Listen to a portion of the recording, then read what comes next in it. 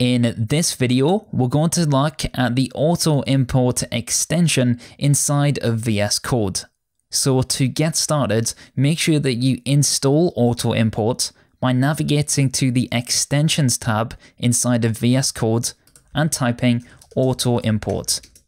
From here, you should be able to select auto import and then hit install.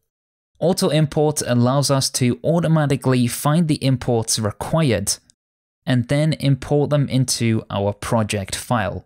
So let's take this toast as an example.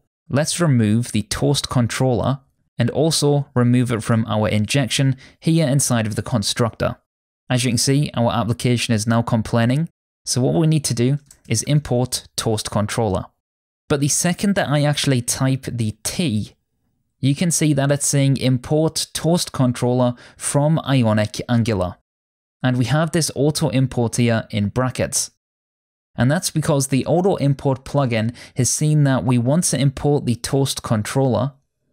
It's found the appropriate place to import it from. And if we hit enter, you'll see that it imports that, finishes our toast controller here, and then adds it to our file.